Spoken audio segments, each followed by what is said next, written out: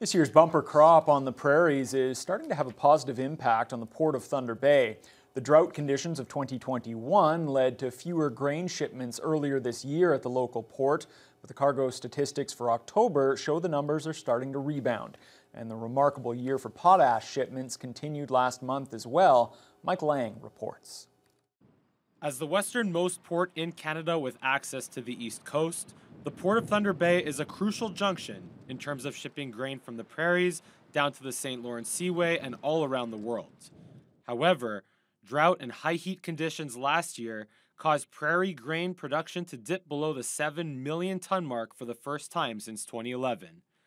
But fall 2022 saw the numbers jump back to up to near record levels.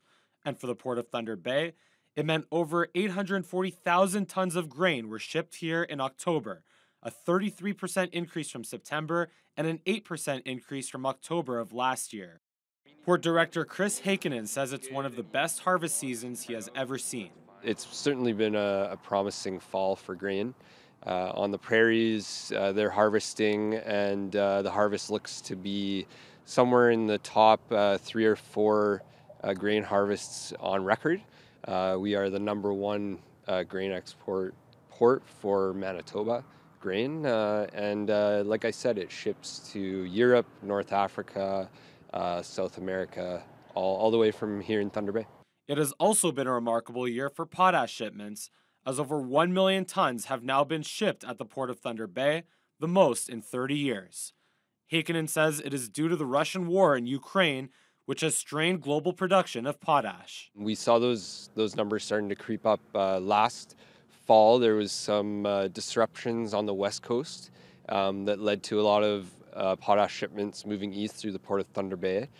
Ukraine, Russia, Belarus, there's a lot of potash typically comes out of those areas.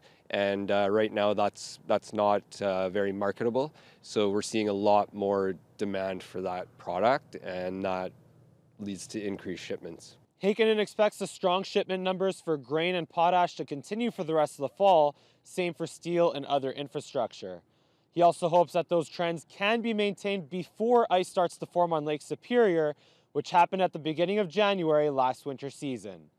Mike Lang, TBT News.